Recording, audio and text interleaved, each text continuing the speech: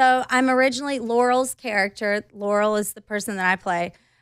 She was born in Memphis and loved music.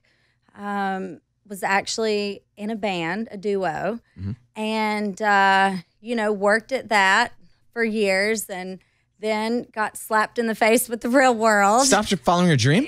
Yeah, and I end up moving, or Laurel ends up moving to Chicago for work, and work ends up bringing me back to Memphis, and I bump into an old flame, as the Hallmark movies do. Yeah. There's always a love interest. And this is the guy you were in the band with before? Yes, and you discover that throughout the film.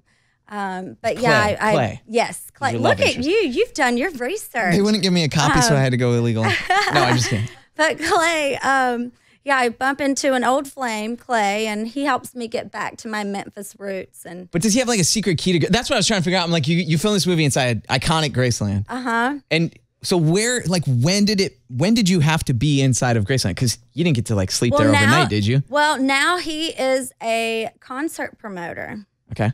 And, still somewhat in the music business, just not so much on, as Laurel, quote, not on the creative side.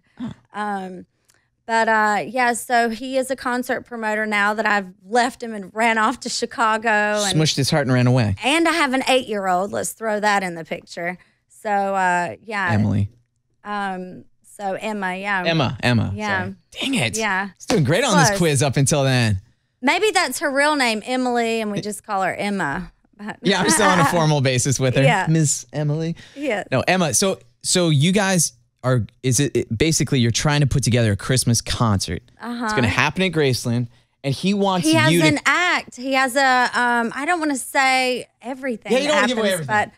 But he has a little dilemma that he runs into. But the reason you were at Graceland is because maybe Laurel can help save the show. And you're at Graceland because that's where the show's going to happen. Yes. Got it. Okay. And I'm showing my daughter Memphis for the first time because she was born in Chicago. It's a crazy story. It's a crazy...